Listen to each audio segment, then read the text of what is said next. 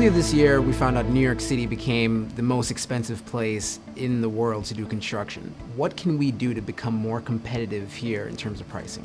Well, I think you have to understand what it means to be classified as the most expensive place to do construction in the world, as companies and people determine where they're going to live and where they're going to work and where companies are going to locate. Their capital expense on the building side is a big part of that. What's driving the prices primarily is land cost, and I think that Manhattan and the boroughs are going to continue to be desirable places, so I don't see land costs going down.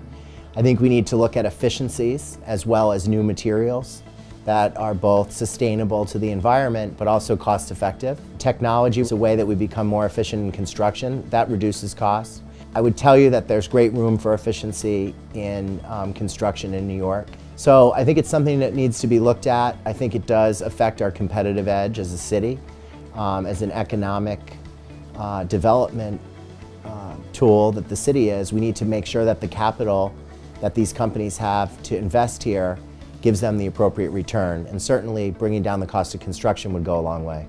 Over the last couple of years, we've seen a boom in the construction industry.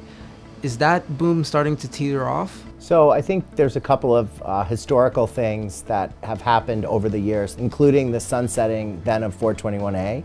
So I do believe there was an inflated number of starts because people needed their construction started in order to preserve the then 421A. So I think that does skew it a little bit. We're seeing a great pickup in our office work.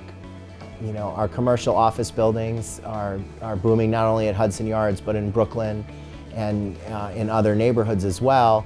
And you're also seeing a lot of big leases come up. So I think the tenant improvement sector of the business will remain strong. And of course, many of our healthcare systems here in New York are coming down off of a large capital spend, and they'll be planning their next spend. So it's a cyclical business for sure, but there's lots of big projects going on. We're very excited about New York. It's one of our best markets nationally, and we're continuing to invest here.